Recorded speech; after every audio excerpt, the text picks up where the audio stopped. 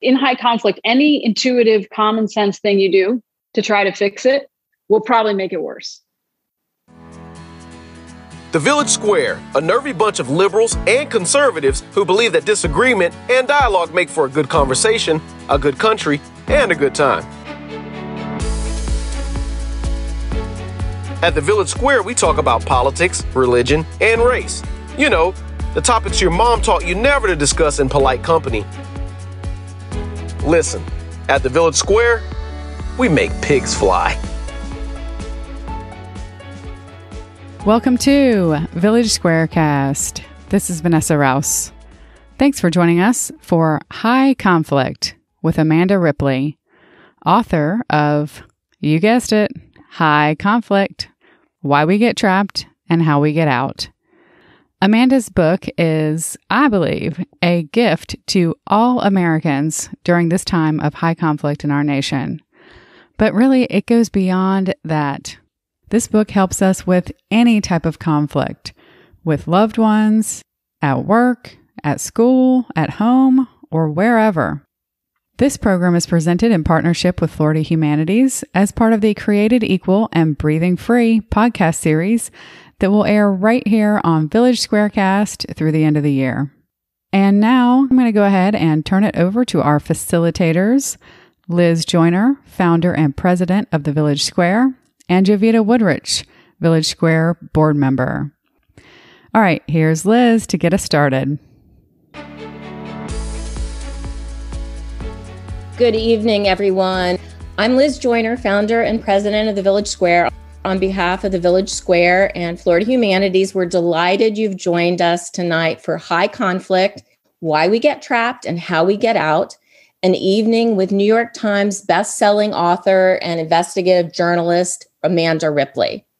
The program is the first in a multi-year series of digital programs called Unum, America Reignited, that we'll present with Florida Humanities, where we'll explore the past, present, and future of the American idea as it exists on paper, in the hearts of our people, and as it manifests or fails to manifest in our lives.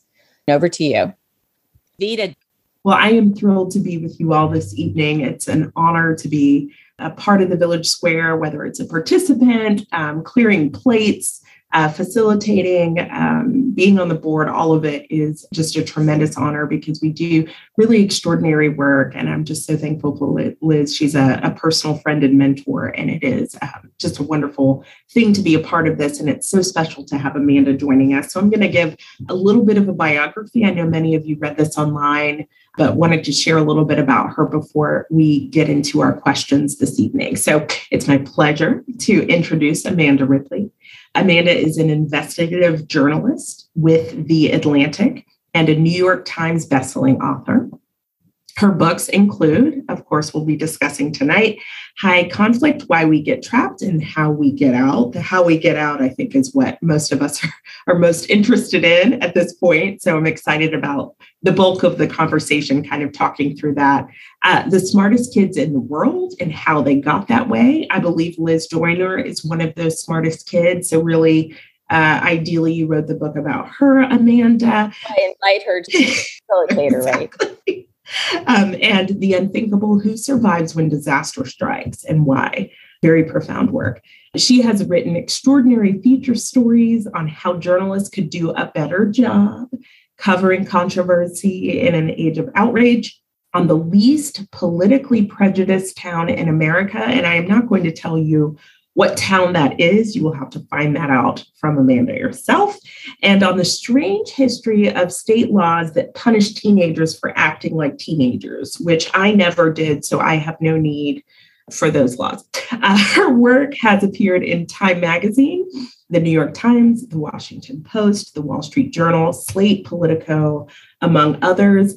And Amanda has appeared on what reads like the ABCs of networks, on TV, ABC, NBC, CBS, CNN, Fox News, and NPR. She has spoken at the Pentagon, the Senate, the House of Representatives, the Department of State, and the Department of Homeland Security.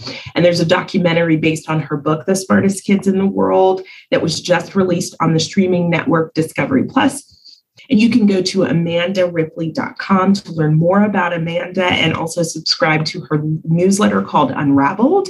And we highly recommend that.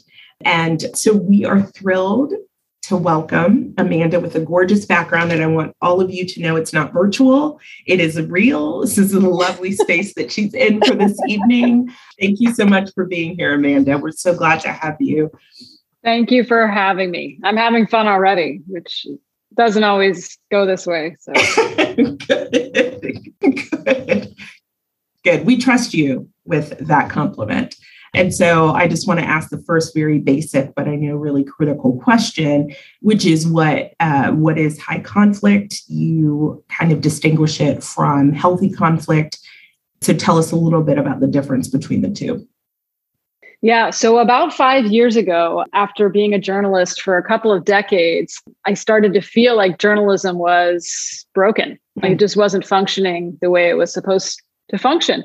And it felt like nothing made sense. Up was down, down was up. And anything I might do could make things worse as a journalist, right? Or have no impact at all, more likely. Sure. So I kind of went off on this gap year trying to make sense of the world, like a midlife gap year, the worst kind, far fewer drugs. And I, of course, one of my first calls was to Liz. And it's funny because I was looking back at my notes, Liz, from 2017, from when we first talked, and it's all still so true. It's like eerie. But yeah, so I just sort of went off trying to understand what was happening. And obviously, there's a lot of forces at work, which we've all heard a lot about already, including social change and social media and, anxiety and demographic change and racism and lots of other things that really matter. And it turns out that the conflict itself really matters. So at a certain point, conflict escalates to a point. It can be in a divorce. It can be in a civil war. The behavior is the same. It's when conflict escalates to a point where it takes on its own reality. It becomes conflict for conflict's sake. In high conflict, we make mistakes about ourselves, each other, and the problem. All of our normal biases become heightened. We literally lose our peripheral vision, literally and metaphorically.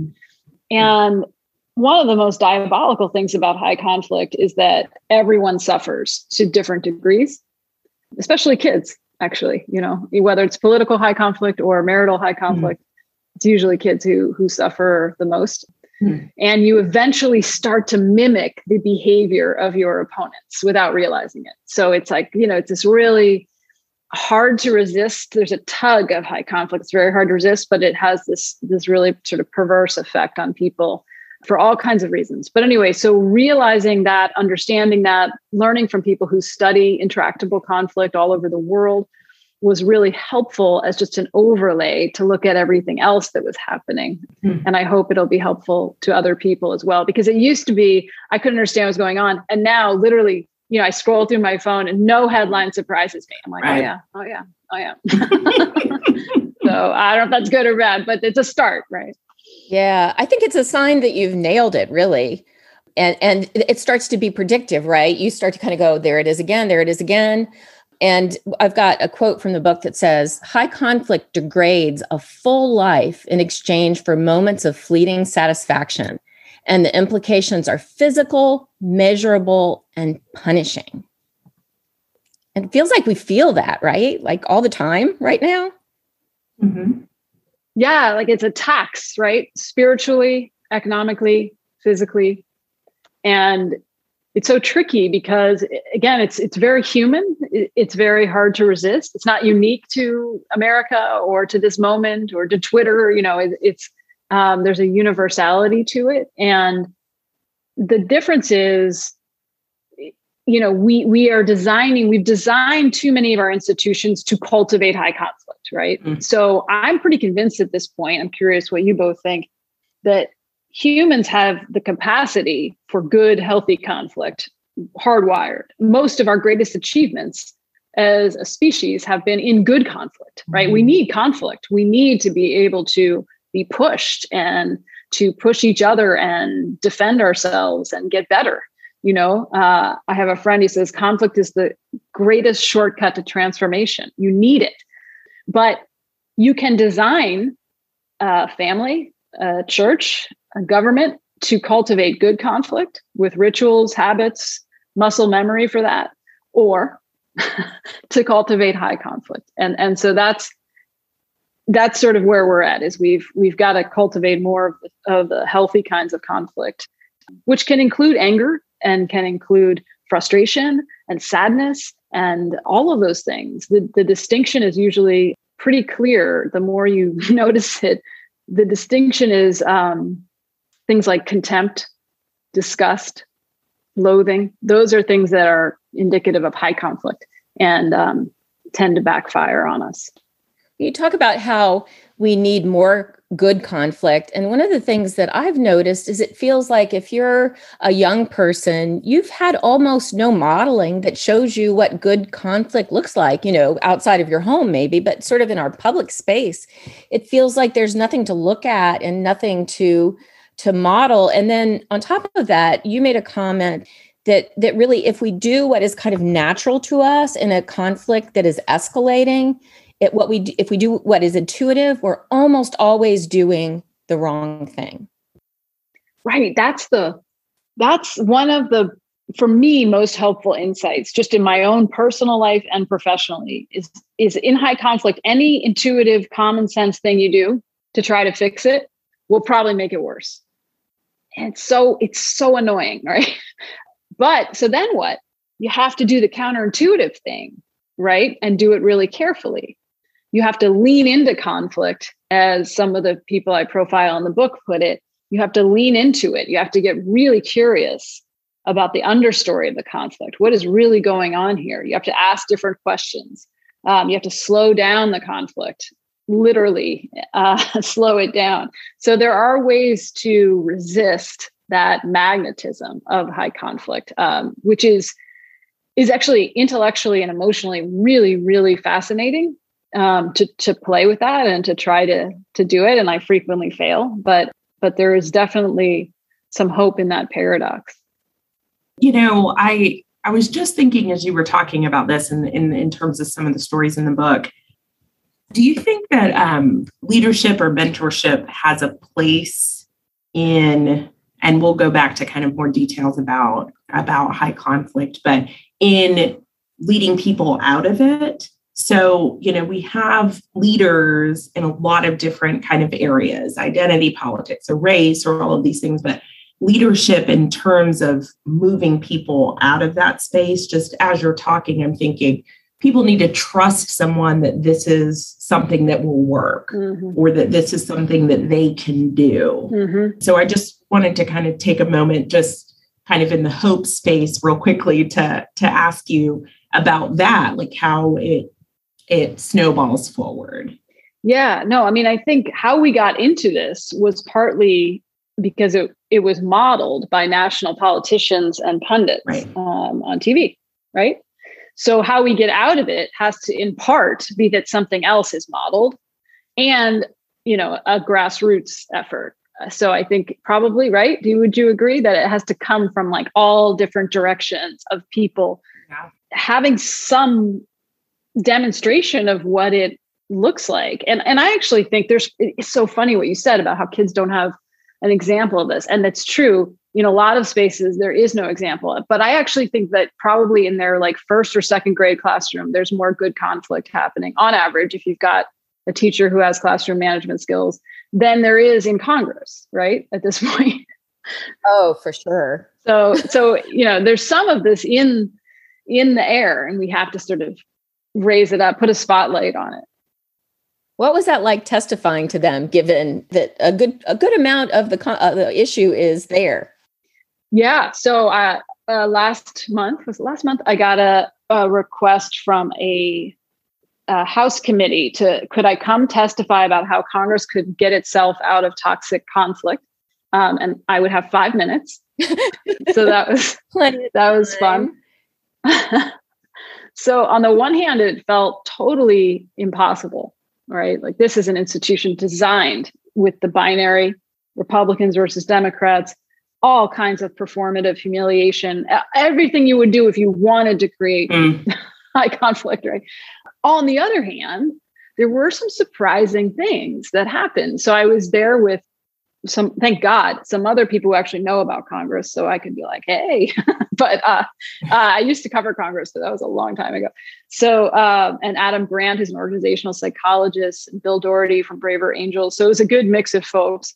But what I noticed right away was, first of all, everyone on that committee, and so this is the House Select Committee on Modernization. And I say it because I want you to notice, if you want Congress to get itself out of toxic conflict, look up this committee, ask your member of Congress if they're not on it, are they listening to this committee? Because these folks really, I do believe, are trying to do something different here. And here's the thing, they were all miserable, 100%.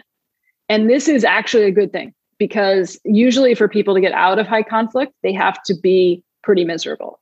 And everyone in this committee was desperate, from everything I could tell, to get out of high conflict. And they just don't know how. There's no path. So it was not different from talking to, gang members who want to get out of high conflict, from talking to spouses who want to get out of high conflict. It is this just exhaustion from the toll that it takes on you and on your soul, really.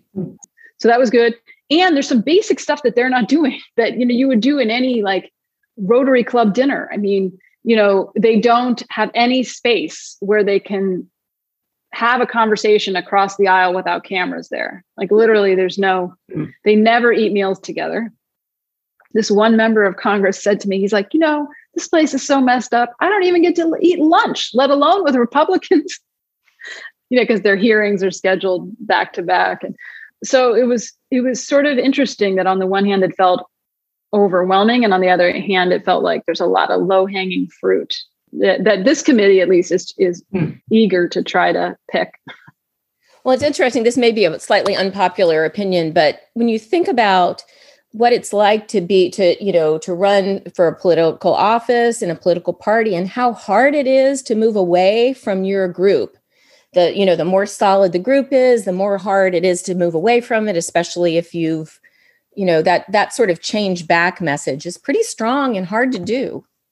Yeah, it is. And very lonely, So when you see someone trying to get out of high conflict, if you can, you really want to try to, accompany them, because it's very hard to do. There was a freshman Republican from Georgia, a woman who said, as soon as I won the election, I inherited thousands of enemies on Twitter from whoever was in the job before her, just because she had an R after her name, And so just the way humans are wired, it is very hard not to feel threatened and act accordingly and really kind of close ranks with your group when you're confronting that kind of reaction. Many of them, the day they won their election, the party on the opposite side announced who would be running against them in 2 years. So again, these are design problems that intentionally create dysfunction. I wanted to ask, Amanda, I love that you have a glossary in the book. And I think that can be so helpful, because there are so many words, so many different meanings and connotations that they can take on. But can we talk about crockpots and the understory of a conflict, which you, I know, say is kind of potentially the interesting part, or the most interesting part. But could you kind of define those things and then share a little bit about both of them? Sure. Yeah. No, I don't know how to use a crockpot, so I really don't know what it means at all. Yeah, I had a whole debate about it. Should it be an Instapot? Should it be something else? Let's start with the crockpot. Every divorce attorney has a story, or conflict mediator has a story about some possession like this that brought a divorce proceeding to a standstill because the husband wanted it, the wife wanted it, and no one would budge. And in another case, it was the Legos. The husband wanted the Legos, the wife wanted the Legos, the kids' Legos, right? Now, they could have obviously bought the Legos many times over with the amount they're paying their attorneys, but because it's not about the Legos. It's not about the crockpot. In this case, the wife wanted the crockpot. The husband wanted the crockpot. If you ask different questions and listen in ways people can see, you might find out what the understory is. What is Every high conflict has a thing we fight about endlessly, and then the thing it's really about, right? So if you can get to what it's really about, and this is what I think journalists could do ideally, is try to get to that understory of the conflicts that we're, just kind of doing on infinite loop. In this case, the wife wanted the crock pot, it turns out. Sometimes people don't even know. Like, it takes them a while to figure out what the understory is. But she wanted it because as a kid growing up, her parents had a crock pot, and every Sunday they would make, a pot roast or something, and it would smell really good all through the house. And to her, she'd put it on their wedding registry. And to her, it was like the symbol of the home that she'd wanted to create. And in reality, they never used it. She and her husband didn't cook, it just wasn't their thing. So, but she still held on to that symbol, right? And that hope. And then what about the husband? Why did he want the crock pot? Well, he wanted the crock pot because she seemed to want it so badly, right? And he didn't even want the divorce. She did. Right. So it's a way for him to claw back some autonomy. And, the reason to try to figure out what the understory is, or what's underneath the crock pot in any fight you're having, right? Whether it's about masks or vaccines or, how you load the dishwasher, to try to get to what it's really about faster helps you have the right fight. One of the things you notice is that we as humans, God love us, we have a lot of the wrong fights with the wrong people and never have the fight we really need to have, right? So you're trying to figure out, what is that thing? Because there is something important that we disagree about here. And often it is a need to belong, a sense of importance, sense of mattering in the world, fear, humiliation. Those are often the things that are underneath. I've got this long-term theory about the understory of our political disagreement from coming from sort of the center left politically and spending a decade and a half hanging out with a lot of conservatives who I love. One of the things I've come to understand is how much, if you're conservative in America, you feel like you're living in someone else's culture. Liberals, I think, sometimes don't really understand how much it feels like they've won the culture. And I think that really wears on you. And so, like Vita and I were talking earlier today, and, about the frustration about masks and the disagreement. And, sometimes you have to locate the frustration in a very long historical thread. And I think that's one that can explain it. Curious what you guys think of that. Vita? I feel like you want to say something. No, I'm nodding curiously because I'm just glad to be here, like I mentioned before. No, but just to add what Liz said about our conversation, the idea that I think there are a lot of stories, I think maybe that tend in the season we're in to be on the left, where the focus is, do you not understand the context for this? For example, with race. Or gender equality, whatever, one of these key topics are that are contentious and understandably so. And then that you see with, I think, some of the emotional toll that presumptions about racism or bigotry or about homophobia or whatever, that kind of presumption about somebody's character or kind of the core of who they are, how that has potentially taken a toll on that other side, which again, that binary is kind of false in a lot of ways, but how, over time, how that erodes your ability to hear another individual or another side when it comes to the facts, if that's what you've continued to hear. And so that there are stories, and I think sometimes even the word story people assume means something mildly fictitious, but that these are the real experiences of people, whether it's history, whether it's their own emotional weight that they've had to carry, or the humiliation they've had to carry because they've been called the names, the presumptions that have been there because they use words like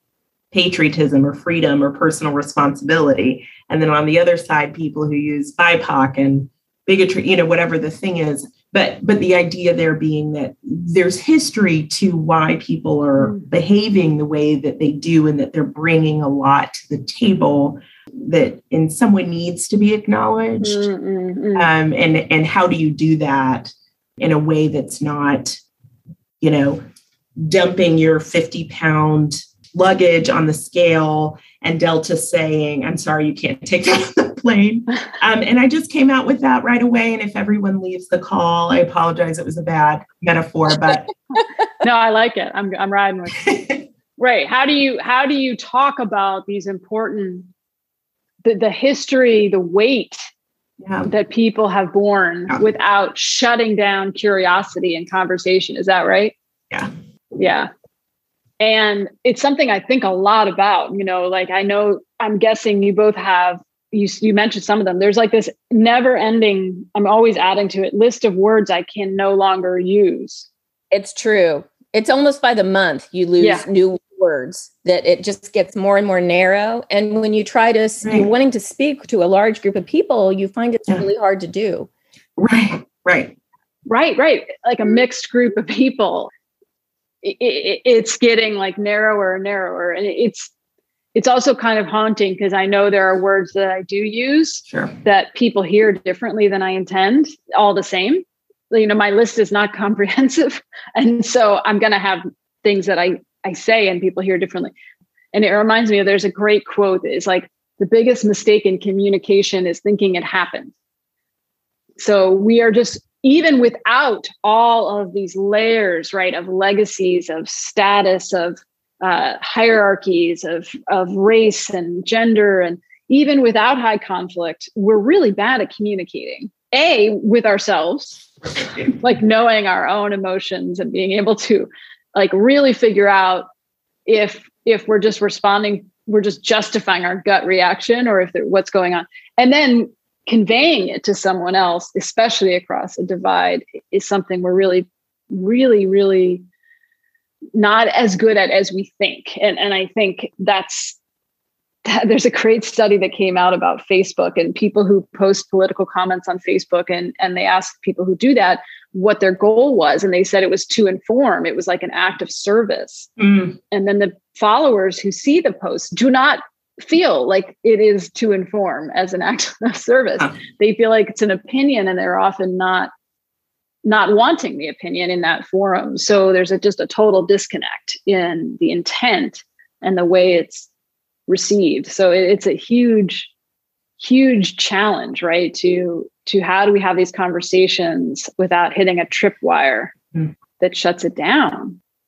Yeah. So there's a question from the audience. It's, what are some of the words you choose not to use to avoid polarizing? I'm thinking it would take out almost the whole program, right? Well, okay. You both go. What are words that and then I'll go as well. This could be a drinking game. So making sure that conservatives feel very invited to our programs.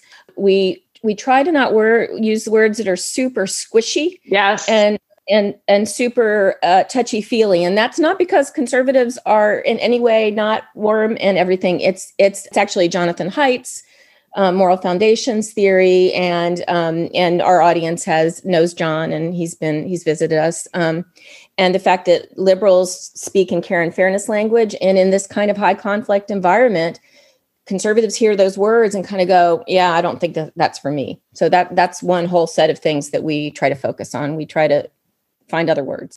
It's like the word dialogue, right? There you Dialogue, go. right? Yeah. The word peace. Kindness. Yeah. And it really, it isn't because it's because of the high conflict, right? It's taken over. Right. It's because people hear a bunch of things underneath that. Right. And actually for my book, because I generally lean left, like a lot of journalists, at least the places I write for, I have different people read books in advance to see what are they hearing that I don't intend. They may not agree with everything. That's fine. But I want to intend that. Right. I want to know that it was on purpose, not by accident.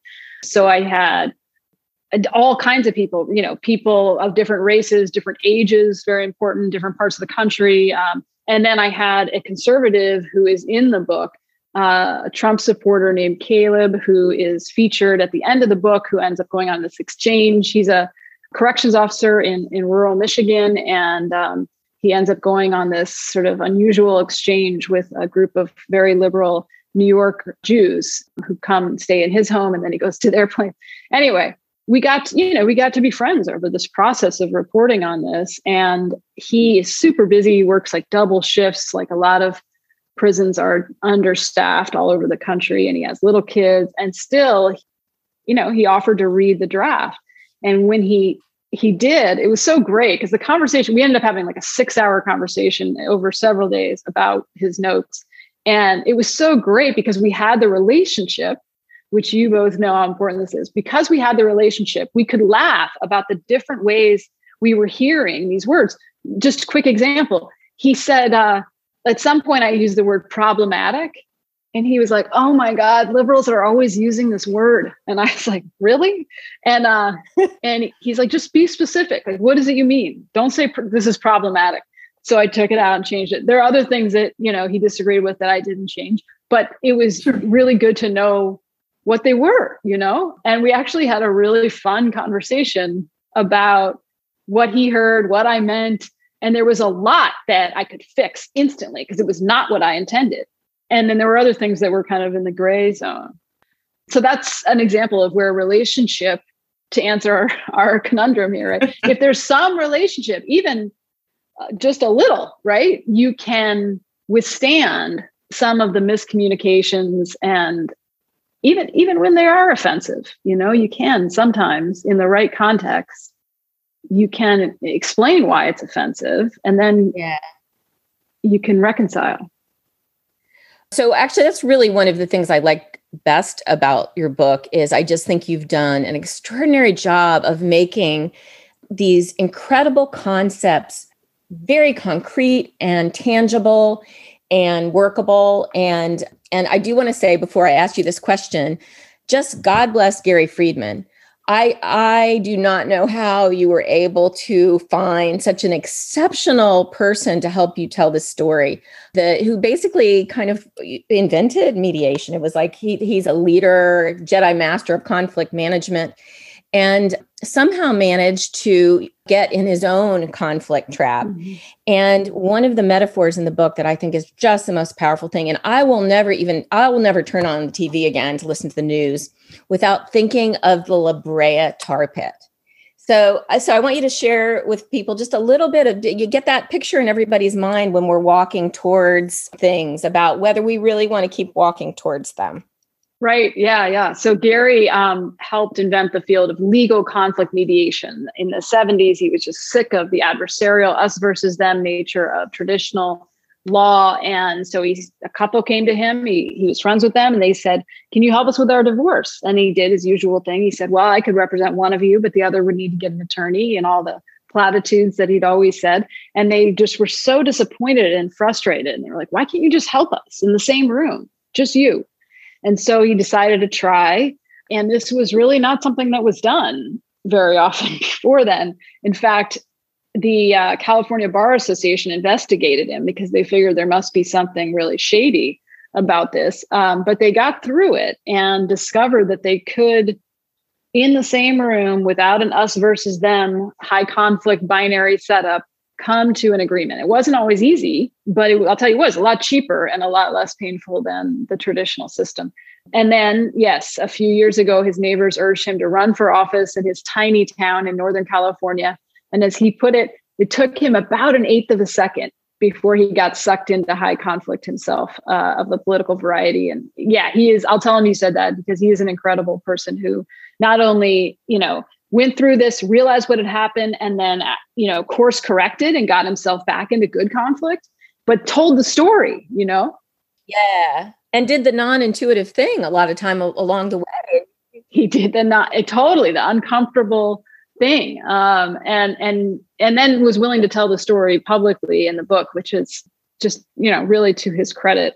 So, but the La Brea tar pits, I'm so glad you like that, that you like that analogy. So this is a place right off Wilshire Boulevard in Los Angeles, down the street from an International House of Pancakes. And it looks like a little lake, but it's actually a natural asphalt pit, basically, that's been gurgling up from the ground since the last ice age. And scientists have found more than 3 million bones trapped in the depths of this asphalt, including, skeletons of more than 2,000 saber-toothed tigers in this patch of ground. Like, that's crazy, right? It's like a living quagmire.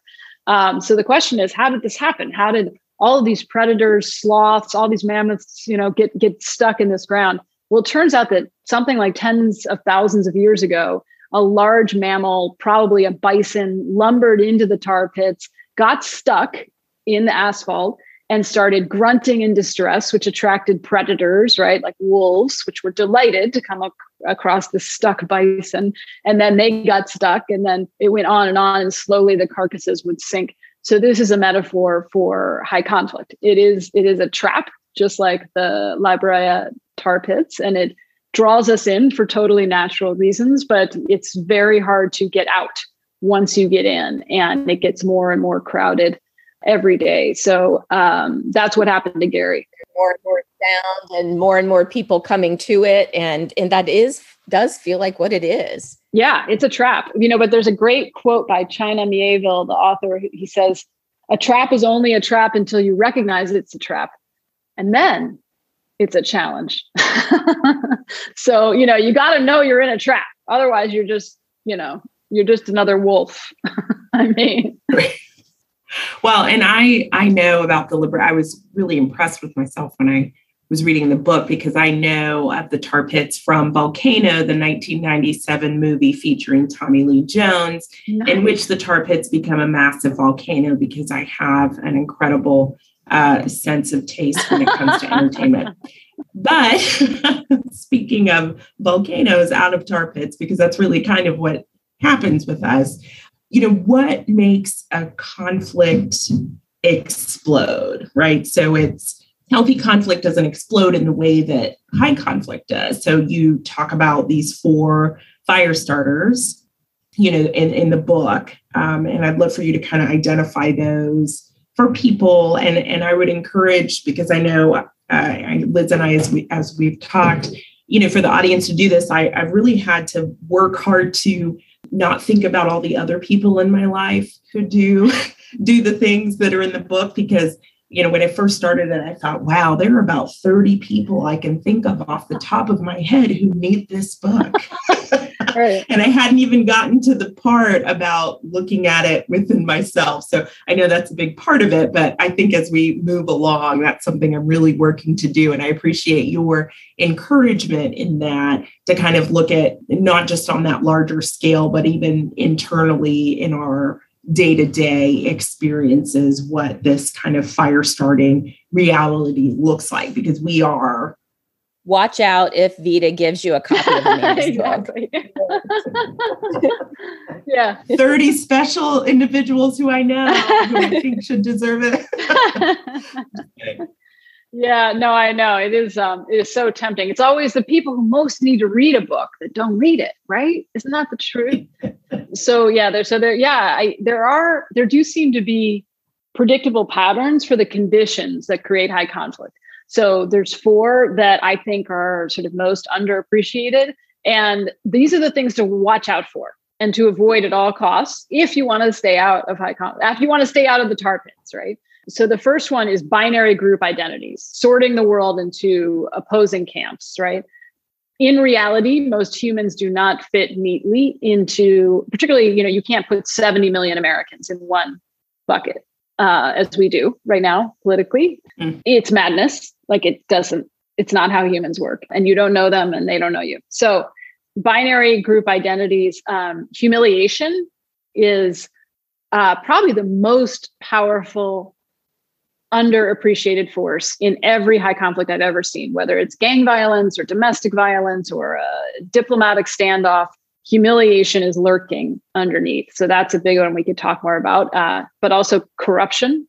So when institutions are not doing what they're supposed to be doing, that's a time when you might see high conflict for lots of reasons. And the last one is conflict entrepreneurs. So these are people or companies that exploit conflict for their own ends, right? This is the one where we could probably all think of someone who just seems to delight in every twist and turn the conflict takes. Sometimes this is for profit, but just as often I found it's for a sense of connection a belonging, a sense of power, attention. So those are just as powerful as money, right? If not more, depending on the situation. So noticing who conflict entrepreneurs are is hugely, hugely helpful. And if possible, putting some distance between you and them. Everyone I followed, Gary, we talked about one of the first things he did once he realized that he had basically lost 2 years of his peace of mind to this conflict in this little town. He stopped relying on a sort of veteran organizer from the political world for his advice, and he started relying on his wife. So his wife was beloved in the neighborhood and just saw everyone as three-dimensional, flawed, beautiful humans, and not as either for me or against me, the way Gary had started to. So distancing yourself from conflict entrepreneurs in your Facebook feed or on your TV or in your circle can be a really important first step. And should you become a conflict entrepreneur in order to properly address the other? Okay. Yes, no, this is actually, I'm so glad you asked. But I think that's probably a reality. This is important to say because we can all be conflict entrepreneurs. Oh. And I know as a journalist, I'm sure I have been, and I'm not proud of it. It's so tempting, right? Like it's just an easy shortcut. You can write a rant, you can be sarcastic, you can be dismissive. These are all, you can describe, this is another classic move of a conflict entrepreneur. Describe something as a war. It's not a war, right? Those kind of cheap shots, grandiose language like that are sure signs of conflict entrepreneurship, but we are all definitely capable of it. And there's a great quote I just read this book about conflict entrepreneurs in organized religion, in churches. There's a lot of, in congregations, this turns out to be not exempt from this problem. And the author said, the quote is something like, he calls them well-intentioned dragons. He doesn't call them conflict entrepreneurs, but he calls them well-intentioned dragons. And I think that's the name of the book, actually. I recommend it. And he says, the first rule of dealing with dragons is don't become one. And I think that's because your instinct, the intuitive thing will be to start playing the same game. And then next thing you know, it creates an equilibrium, right? Yeah, exactly. Fire with fire. It's yin and the yang, and it's how you create balance of a sort. And you've got to, you got to try to do something different. So you just answered a question that someone from the audience asked. Do you think politicians and journalists too are exploiting the magnetism of high conflict because that's the way they can provoke us, emotions in us that make us choose them? Mm-hmm. Even if some of them try to do something different, how can that movement grow until it generates a turning point? Right. Until there's like a critical mass of people and then there's like a tipping point. Yeah. I think one of the really tricky things about high conflict is a small number of people get louder and more righteous about their own moral superiority. And then a larger group of people go silent. And you see that in the United States right now. So 2 out of 3 Americans say they have political opinions they're afraid to share. Half of Americans have stopped talking to someone because of something they said about politics. So you see this silence that's happening at the same time, the extremes are getting louder and louder, and it feels like everyone's screaming at each other, but actually that's not exactly what's happening, right? It just feels that way because of the distortion of social media and news media. So this is just as big a problem, right? The screaming at each other is a problem, but also the silence, because those political opinions don't go away, they just get suppressed. And the less time we spend with each other, the more entrenched it becomes because we don't have any counter information, right? That whatever it is we want to believe about you or what the conflict entrepreneurs want us to believe. Right. We don't get pushed. We don't get challenged. Yeah. Mm-hmm. To me, it's amazing. I'm not sure I've met a single person who I've gotten to know just a little bit who didn't defy my expectations of them in a 2-dimensional way. People are hard to hate close up. And you don't really even need to be that close up. Just like, sharing a meal and some casual talk knowing that you both have kids, who are at the same school, things like that. It always changes things. And the further apart we are, the worse this gets. Yeah. Yeah. And it makes you like every day I wonder, what am I missing? Like, what am I missing by not having those conversations? Yeah. I get to have some of them for my job, but, just look, I live in Washington, D.C. It's just, 97% of people here voted for Biden. Like, it's a very homogeneous politically on national politics, very homogeneous place. And so what am I missing? And I know there's so much, and I think it's like, you only need a few encounters like that to realize, oh man, there was a lot I was missing. And then you start to get curious, right? And I know you've seen this, you've literally seen it in front of your face at your events. I remember you said to me when we spoke, Liz, a few years ago, one thing I think it's really easy to get confused about, you said, is that a lot of people think of this as being an informational problem. And you said, we believe we have a relationship problem. Yeah. So true. We still definitely believe it. And the thing that's amazing about it is the relationship problem is easier to fix. So a lot of times we feel like, we're sort of mucking around in the wrong place, looking for the solution where it's hard to manage. The relationship problem isn't that hard if you do it people to people. Mm-hmm. And I've always been better for those relationships when I had that opportunity. Yeah. And it's not always positive, right? Like, there are moments that really can be sort of painful and wistful or dispiriting, and then encouraging. And then it's like this really complex galaxy of emotions, those encounters. But I do think when people have them, they want more of them, which is encouraging. Yeah. So I'm pulling a couple of questions from our audience, and this is from Lindsay, who uses your book in her college course on civil dialogue. And I know Lindsay, and she's really extraordinary. She's a professional. She wanted to know if you had suggestions for activities and lessons for college juniors and seniors. Oh, fun. Maybe there could be an addendum. Yeah, how fun. Yeah. So one thing at Heterodox Academy too is we have a whole couple of Amanda Ripley slides. Awesome.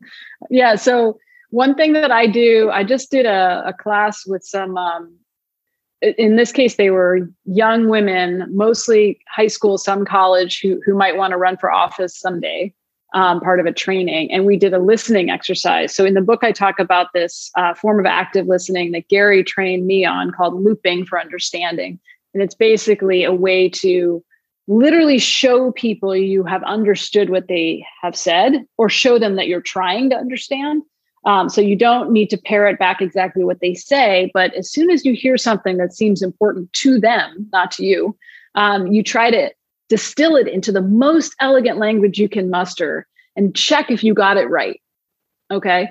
And it is not intuitive. And I've trained hundreds of journalists on this, and they are at first universally terrible at it, even partly because they think they're really good at listening. But within a half hour or so, you can get people to start really delighting in the challenge of it. So that's one I would definitely recommend. And these young women were great. I mean, they said, what did one of them say? She said, I spend all my time when someone's talking to me thinking of what I'm going to say next.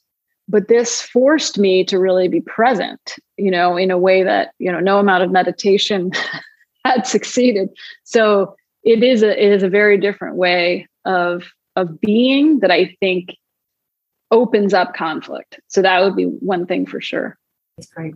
Yeah. One of the things that we talked about is just the questions. It is amazing how if you start to just shift how you're interacting into questions, and you just have some beautiful questions that you have listed out. What is oversimplified about this concept? What do you want to understand about the other side? What would it feel like if you woke up and this problem were solved? What is the question no one is asking? What a great question that is. Where do you feel torn? And even just tell me more. And it's just amazing how infrequently we seem to interact in a way where it will pique our curiosity and we'll learn something that we didn't know before. Yeah. Yeah. And you have to have, I mean, I have those questions that we compiled them for journalists and anyone can use them. I have them on my wall. And it's good to just have them in your pocket so that, especially when someone says something that you didn't expect, that maybe you find offensive, to be able to just whip one of those questions out is so important, because it's really hard to think in a moment like that. Like it's, you get reactive. For me, if I'm interviewing someone for a story and they start saying something offensive that I find offensive, what I notice about myself is I just want to end the interview. Like I just want to shut it down. And this isn't a live interview. That would be a different situation. This is just me and the person. And I just have an instant recoil. Like I just want out of this situation. It is not cognitive. It's just immediate limbic system reaction. And Gary and others I've done a lot of mediation training, and I'll be working on this till the day I die. But part of what I'm working on is to notice that reaction, take a breath, and realize this is the good stuff, right? I mean, it depends on the situation, right? If you're in physical danger, that's another situation, right? It depends on whether you are protected in some way. Like if you can stand in the space you're in. But if you can, this is the good stuff, right? Like this is where I really want to loop. I really want to get curious. This is like the ultimate use of those skills. And, I don't know what's going to happen, but that's the whole point, is to not flee the scene necessarily. What do you, if you were thinking about sort of that, one of the things I appreciate in the book and even in what you're talking about now is you talk about you and a friend all the way up through global sized or nationwide schisms or concerns, because there are times where people think I can't possibly change anything outside of my sphere of influence, or don't even realize that they have a sphere of influence, right? So they're going to continue, I do this. I continue in some of the behavior that I have because I don't even recognize myself in the book or in things that I'm reading, because I don't see myself having that kind of value. And really, it's every individual having this sense of ownership of the kinds of things that you're talking about. So if you're thinking about this on that smaller kind of micro scale, whether it's with family, friends, or work, but kind of that smaller scale, and you think about when people are in the peak of high conflict and the need to sort of de-escalate and move into some of the what you're talking about, which, like you said, is a lifelong process. If somebody's really starting out in this space, do you have any thoughts about really kind of moving in the right direction? Yeah. So I think any kind of active listening training, any kind, is worth doing. It doesn't have to be looping. It doesn't have to be in person. I mean, ideally it's in person and you can practice, but that is like the skeleton key that opens up every door. So, and if you can, and this is the important thing, so Chris Voss, who's a former FBI hostage negotiator, he's been on like every podcast ever. You may have heard him. He's got a great, New York accent, and but he calls it tactical listening, right? Have you noticed this? I found you can make squishy, sort of feminine words okay for different audiences if you just add the word tactical. And actually, in my first book on disasters, I talked about the importance of breathing in extreme duress. This is also true in conflict, right? It's the only way we can access our sort of involuntary reaction is sort of rhythmic breathing. And I actually did the same thing, but I borrowed a term from the military, which is combat breathing. So if you add the word combat, whereas what if I had said Lamaze breathing? Like that would have been, I would have lost a lot of people. So it's messed up, but you do what you can do. And then, then that kind of listening, I think, is really, really key. But what he says, and he's right, is you have to practice that listening in low stakes environments all the time. There you go. You can't just bust it out like when you're in a big fight with your family. Exactly. Like that's you got to practice it literally every day. So anytime anyone says anything to you with any amount of emotion, even like just a tiny smidge. So I use it when I interview academics about their research. So there's no conflict, but they care deeply about it, right?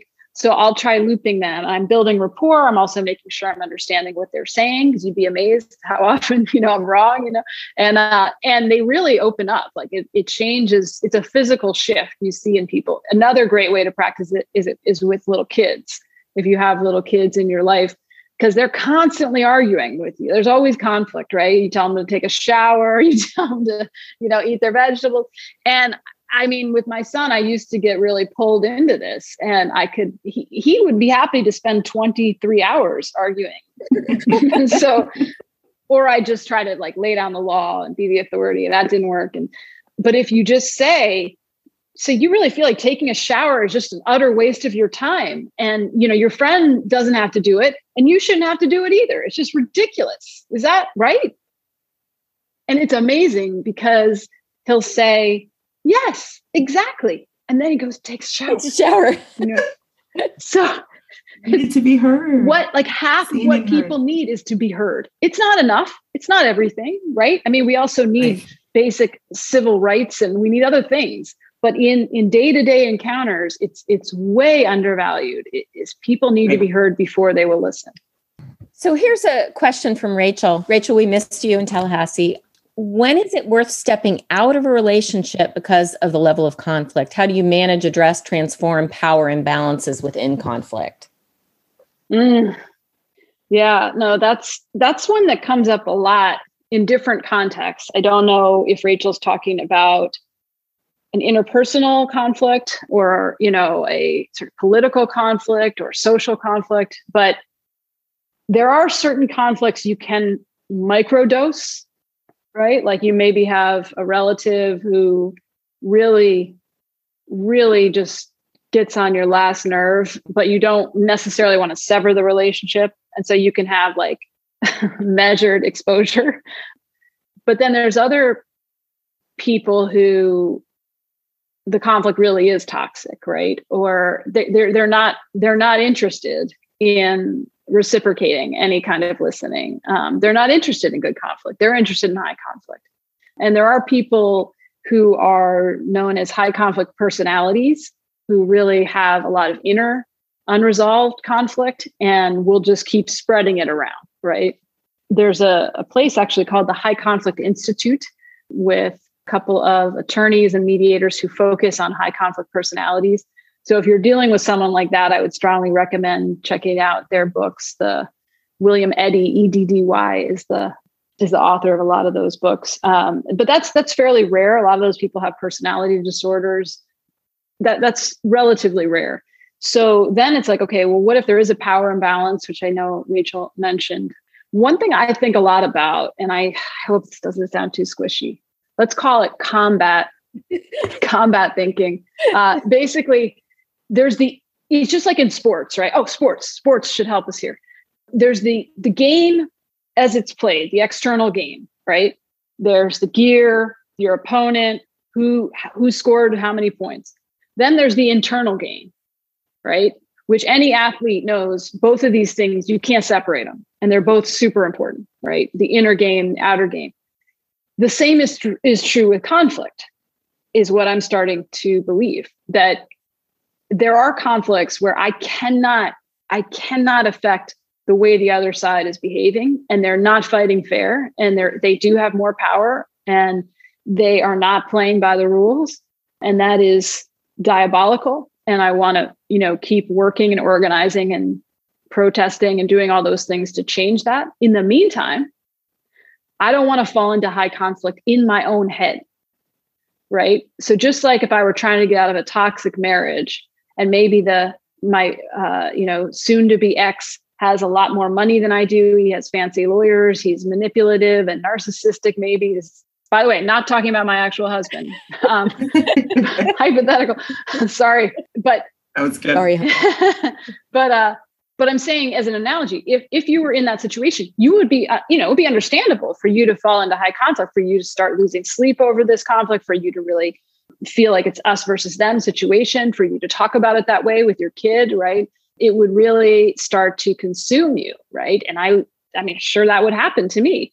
But what you want to do is to not fall into that for your own sake and for your kids, right? So that internal fight is the one thing we can control and try to resist the magnetism of high conflict, because we will eventually start doing the thing that we went into the fight to stop if we're not careful. Vita, you want me to throw one out? You've got one. Well, no, I thought something was interesting that someone said here. I think this is good.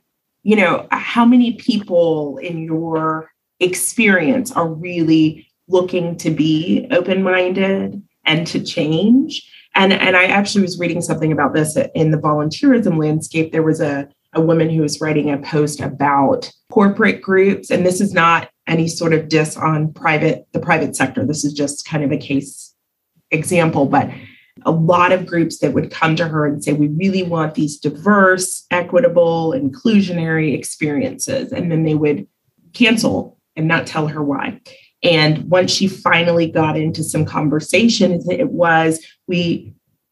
she distilled it to, we really like the idea of this stuff, but then you're telling us stuff that's actually kind of difficult and uncomfortable for us to do. And it's not going to really look the way that we wanted it to on social media, basically. And this, again, she was not being disparaging so much as sort of saying you need to ask the right questions ahead of time to be sure people are willing to make the sacrifice to make certain choices, right? So, in your work, what are you seeing, again, with language, all of those things? There are people, we all say the right things, but in terms of that, the heart change or whatever you want to call it, that really happens, big picture and then also little picture. What are you really seeing from people in terms of their desire to grow in healthy conflict versus kind of that, that's a great idea, but I kind of like it over here. I miss soap operas, daytime. I was a Young and the Restless kid.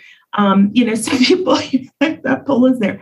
What are you seeing in terms of people's honest desires in this space? Yeah, no, that's true. I mean, I do think everybody wants someone else to do it, right? But most people feel like it's other people who are the problem. I do think relationship, again, is really important. And it doesn't need to be like, lifelong friends, but any kind of just, tenuous connectivity can make people more open to that discomfort, right? But if you're coming in and there's no relationship, and it feels like obligatory or something we have to check a box and just say we're doing, and there's no human connection, then it's really hard, right, to get that, unless people have to, really have to. Now, I will say it doesn't take much, right, to Liz's point, to get that human connection. Right. I remember going to my first, I should probably not tell the story, but I'm going to tell you. The first Braver Angels event I went to, back in like 2016 or something, and I was covering as a reporter. So I had that comfortable remove from the event. And so this was, half Democrats, half Republicans, and it was in an outer suburb outside of DC. And they did this fishbowl thing they do from Marital Therapy. I love fishbowl. Yeah. So they have the Reds, sit in the center and talk about, they answer the same few questions. It's like, what do you really like about your political affiliation? And, what about it is right for the country? And then it's like, what gives you pause about what your party is doing? And anyway, they have this interesting conversation, and the Democrats sit on the outside and listen, and then you switch and do the same thing. So I got to sit on the outer ring the whole time because I'm a reporter. So, but I noticed something I didn't expect, which is when the Republicans were speaking, two of them, they were just really funny. Like I just found myself laughing at their sense of humor, and I actually felt it before I cognitively noticed it. And I remember feeling like, I really like these guys. And then feeling like, oh, that's weird. And then feeling like, what? It's weird? You can't like a Republican? What's up with you? Like, what is your problem? And that's had this whole thing in my head that was really kind of, right. I My husband is much more conservative than I am. I thought I was somehow exempt from this whole bias, and of course I'm not, and so I had certain stereotypes going into that conversation, and the fact that they were funny broke down some of that resistance, even though I still disagreed with them, I'm sure on many things. I can't even remember what those things were, but so, a little humor, a little connection goes a really long way. I think. I don't. What do you both think? Absolutely, a long way. It's it's surprising and disarming in a lot of ways. Sometimes I think that we have the problem we have because we don't spend as much time together. And if we simply did that, if we could find ourselves in spaces together more often, that much of this would fade away in just kind of a natural way. So. And I do think when people think, I have a 3-year-old, I have a full-time job, I'm married. I don't have a whole lot of time. And then we have, a few things going on in the world. So sometimes when I'm listening to people talk about connection, I'm thinking of it meaning more of a formal kind of organized way, right? But I'm in a job with 20 other people. I have existing friendships. It's not that I have to go out and do some sort of extensive work to find the relationships. It's already typically there for people. It's more about, I think, some of those concerns like fear that you were talking about that are keeping you from maybe moving into a conversation. So, I was talking with a group of friends just on text, and somebody mentioned a daycare that a gal had her kids going to, and another girl texted me on the side and had some things to say about the ideological leanings of that particular school, right? So when when we're talking in this, event about relationships and so on, somebody may not think about that, but because I had been in the midst of reading your book, Amanda, I thought to myself, all right, I have some choices about this parallel text conversation going on about my kids' daycare with a group text going on about people sharing about daycares, because it was going, it wasn't like this, but it was like this in that space. And so the taking pause, which, text can be a problem, but it also can be beneficial because you have a moment. But that's a very basic thing that just is my ongoing life.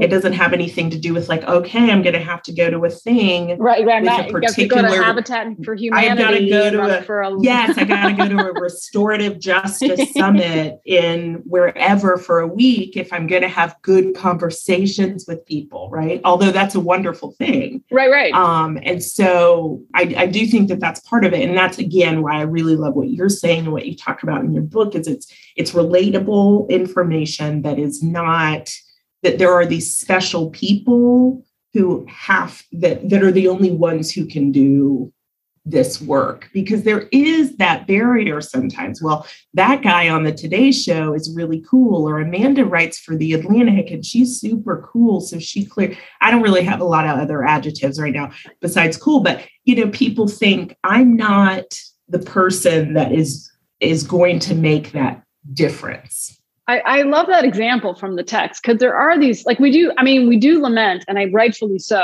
that we are so segregated racially, geographically, and also politically now. The rate of politically mixed marriages is down 50% from when I was a kid. That's a huge change. Wow. And I think probably affects our polarization more than Facebook, right? Because you don't have anyone in your house as a kid who disagrees, right, politically. And so you just assume the other side is inherently evil. Why wouldn't you assume that? So that is a real problem. And I love your example of the text, because we all have these little moments, these little, flashes with someone that we're in everyday conversation with, where they say something that we didn't expect, or that kind of rubs us the wrong way.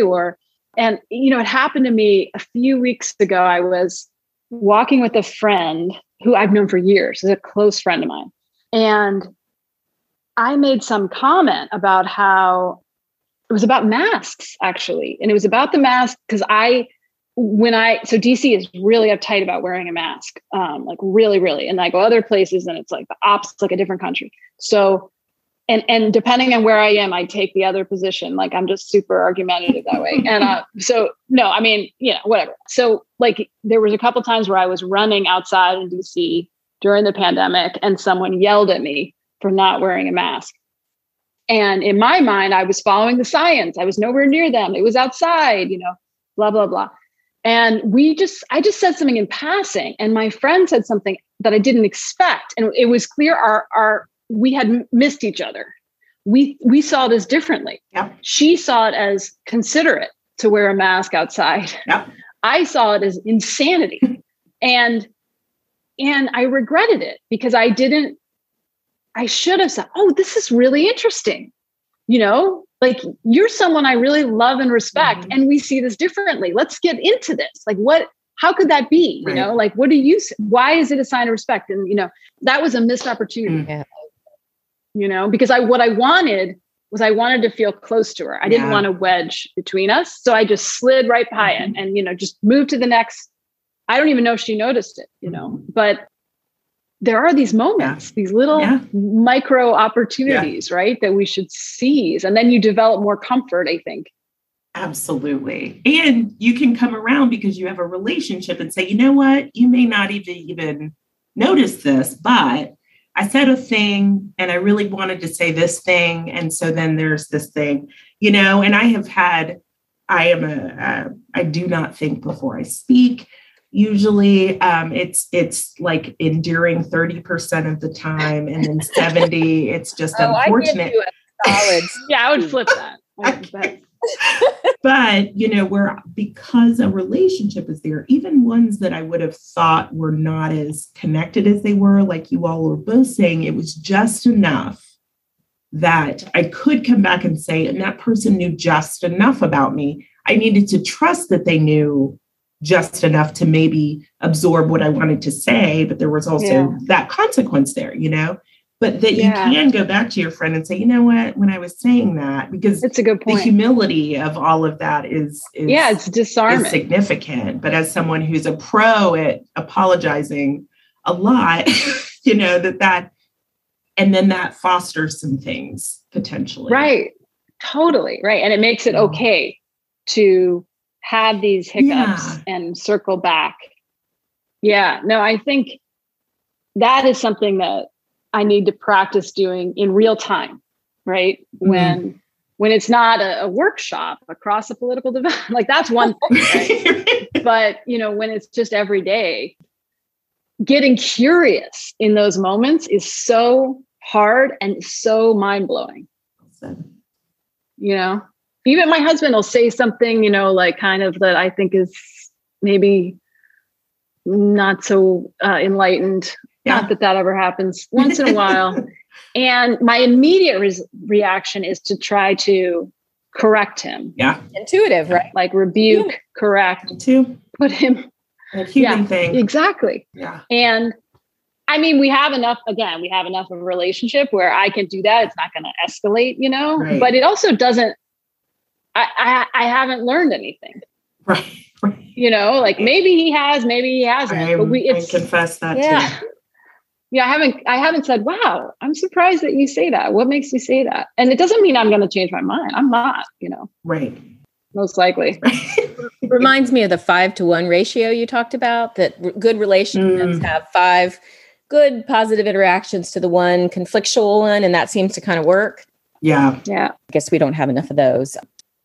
So we really are out of time. I've got one final question that I want to ask from someone I know and respect, Kami, who is the executive director of the USC Center for Political Future, where they're doing extraordinary work. And his question is, given the challenges of so much disinformation and mistrust circulating in our country, what sustains your work and gives you hope? And I'm going to say something that sustains our work and gives us hope while you're thinking of your answer. And that is people like Kami. And I think that the average citizen doesn't understand that there is just this rising up of of people and new organizations and efforts, and people are changing jobs to essentially hold up an end of trying to help us find our way back to each other again. And it is extraordinary, and it makes me happy and hopeful every time I get to meet new people doing that work. Well said. That's a great answer. Yeah. I mean, I too, I have this deep belief that there is just a huge unmet demand for a different kind of politics, a different kind of journalism, a different kind of conflict. Yeah. And people are just waiting. They are just, the more in common, the research firm calls it the exhausted majority. And I think that's right. So what gives me hope day to day these days is, I mean, the great thing about writing a book is you spend all this time trying to find stories, and then you write the book and the stories come to you. So people have been sending me these really lovely notes about ways in which they're trying to disrupt conflict in their own lives or corners of the world. And there are all these people just kind of like counterculturally pushing against the grain, like trying, a state legislator in Vermont who's trying not to get sucked into us versus them politics, right? She's just trying mightily every single day. And it's awesome to see, and it's hard. A Republican county commissioner in North Carolina, I was just talking to yesterday about, who's really worried about his community because they're not getting vaccinated, and he's just trying everything he can think of. And the best part is he remains curious. Like he literally is like, I wish I could get inside their heads and understand. Like he's not just assuming he knows. Right. So there are these people who are really engaged in good conflict, like all the time. And so they give me a lot of hope. This book gives me a lot of hope. And someone for our team today said they were going to really miss this book and they're going to have to read it fast because it really is incredibly hopeful and positive. And I think that you've given us a recipe for what we walk towards and how we get there. And I think it can change the world. We just need to get it in the hands of every human on the planet. That's good, right? We can do that, Amanda? Easy. Yeah, I think Amazon can make that happen. And in the meantime, look, I just want to turn it around and say that you all have been doing this work since before I realized it was a problem. And I look back at those notes, it's prescient. I mean, the things you said then are like 100 times more salient today. So keep doing what you're doing. Know that you are not alone. And there are more and more of us out there who realize we need to stop being manipulated by our leaders, by people who are just trying to exploit the conflict that we're in and divide us. This is, the history of this country is we've been turned on each other over and over again. And we need to say enough, and start realizing that we're being manipulated and not let ourselves get sucked into this toxicity. Amen. Vita, any closing thoughts? No, I'm just thrilled. And I think one of the things that I'm most hopeful and encouraged about is that, we're in, a space where, and I think we have been for a long time, but, the negative, the caustic stuff is what is selling. And people think that the antidote or what is a really terrible antidote is fluffy, sort of emotional responses like we're talking about. Right. So if it's not, it's either going to be a story about a rescued puppy or it's going to be the worst thing possible going on in state legislature. Right. But that positive, purposeful, healthy conflict, all of these things we're talking about are worthwhile, weighty, valuable things that can capture people's attention. And that's a place that people are presuming it's either one side or the other. So if I say something and somebody's starting to dismiss it as feel good, right? There's a numbness that's happened there for them not to be able to see that the stuff we're talking about is not the same as just, did you see the kitty calendar, right? But that people are beginning to thaw out from that and be able to see that this is really worthwhile, important stuff that can capture you emotionally and intellectually, just like the things that are very negative and of concern that kind of draw you in, like the train wreck kind of thing, that there are things that are equally as magnetic, but not a train wreck. And something like your book and these kinds of conversations are not only beneficial for me, but then I'm able to go and share them with people, and it piques their interest that there are more things going on than they realize. So that is very well said. Yeah, we've gotten stuck in this belief it's either this or that, and there's a whole nother dimension. Yeah. What a joy it has been. Thank you all for joining us. On behalf of the Village Square and more time communities and the Tallahassee Democrat, we'd like to thank you for hanging out with us. It was lots of fun. We hope you'll come back September 30th for the second in our Unum America Reignited series with Harvard University's Dr. Danielle Allen, author of Our Declaration. And that will be facilitated by Dr. Nasheed Madyuan, the Executive Director of Florida Humanities. So to everyone, have a wonderful evening and thank you for joining us. Bye. Bye, everybody. Thank you both so much. Take care. Take care. Hi again, it's Vanessa here, your podcast host. Are y'all ready to run out and buy High Conflict right now? Or maybe just reread it like me. Yep, I was that team member who said they were going to miss this book. And I meant it 1000%, you guys. I loved every single minute of it. I listened to it on Audible. It's read by Amanda, which is just perfect. And because I already missed the book and this conversation with these three brilliant ladies, I can't say goodbye to them just yet. So I have a surprise for you. Here's a short clip from the pre-show, a little behind the scenes moment from when they were just chatting, waiting for the program to start. Something I've been playing with a lot, and I'd love to kind of get both of your thoughts on it, is it's not in the book, but just a way of thinking about all of this is like, I increasingly feel like anything you do in a high conflict situation, any intuitive thing you do makes it worse. Mm. That's why it's so diabolical, right? Mm-hmm. Mm-hmm. So then what? It seems like you have to do the counterintuitive thing. Like you have to do the thing you really most, at least at first, don't want to do. Mm. That's a really good point. Yeah. I don't know.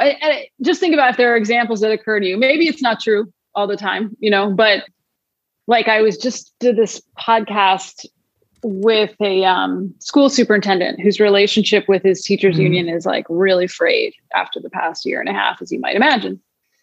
And we actually had Gary on as the expert on conflict, the guy in the book who runs for office who, gets sucked into high conflict. And he was telling him, when you have to make a hard decision, like about masks or vaccines, and it's going to be unpopular, like you're going to be hated no matter what you do.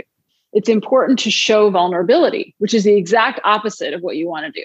Like you want to be like, I am the authority, and here is what we're going to do. You don't want to reveal any weaknesses or let them see you sweat. But in fact, it's the opposite. That if you say, I'm really struggling with this decision, and it's just like there is no right answer, and on the one hand, I see this. On the other hand, on the third hand, it tends to go a lot better. So anyway, that's just a little thing I've been thinking about. Yeah, these crazy magic things when you do it that way, that all of a sudden everybody has space for each other and it moves in the opposite direction. I mean, one of the things that, I loved about talking about you, but boy, this book was just, it so often, Amanda, we spend a lot of time saying, no, that's not what you do. We're, talking about the facts and figuring out policy, that's never going to get where you're going to go. You're never going to agree. And that isn't the magic that happens. And so often through these 15 years, we spend time talking to people, and your book was like, yes, that's it. You've nailed it from our perspective, which of course is good. Yeah. Hey there. So I wanted to play that for you guys because listen to this. I got drug into the tar pits just yesterday, and I used this counterintuitive thing to get me out, and it worked. So here's the deal. First, the tar pit. I really just still can't even believe I let myself get trapped because this happened on Facebook, the worst place to interact in high conflict, and I totally knew better. A guy I went to high school with posted something, and then in the comments, there was all sorts of misinformation. Of course, I should have just kept scrolling, but I had a serious lapse in judgment.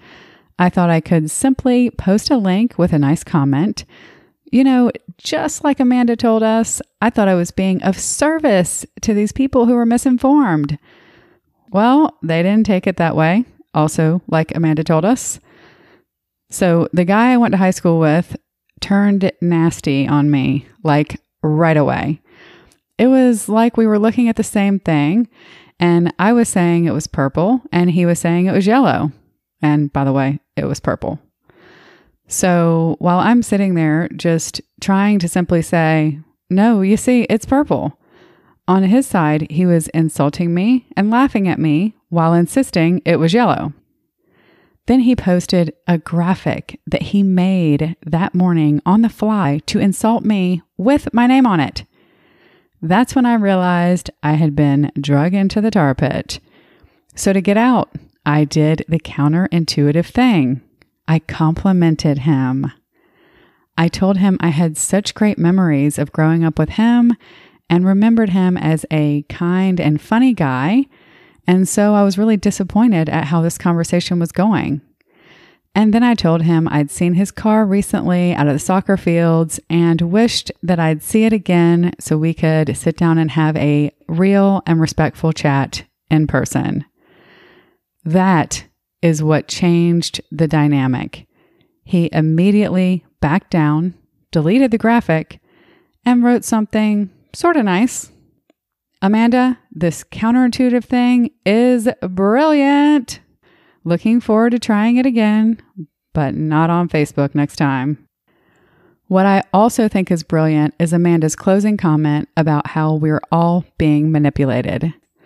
I had a conversation with someone important in my life who is politically opposite from me, and we navigated some very tricky ground, and I think we did very well, actually, hearing each other and learning some things and agreeing to disagree. But check this out. At the end of the conversation, I closed with, I think the saddest part is how manipulated we all are by forces who care about their own self-interests. And I didn't really know how this was going to go over because I thought that she might just take it as a really crafty way of me telling her that she was manipulated. Well, nope. This was the thing we agreed on the most, like by far the most, could not agree more on. And, I do assume that she thinks I'm the manipulated one, but even still, we can learn from that. If we're both sitting here thinking that the other person is manipulated, what really might be going on here? All right, that's enough for me. We'd like to close out by giving a huge thank you to Florida Humanities for partnering with us to present this podcast series, Created Equal and Breathing Free, which will air right here on Village SquareCast through the end of the year. To stay up to date with all that's happening at the Village Square, subscribe to our newsletter at villagesquare.us. Finally, thanks to Carrie, Roth, and Wellington Meffert for their support of our work at the Village Square. And to all of you, we appreciate you listening to High Conflict, Why We Get Trapped and How We Get Out. Until next time, we challenge you to reach out with an open heart and mind to someone who doesn't look or think like you. It changes everything. We'll talk to you soon, and thank you so much for listening to Village SquareCast.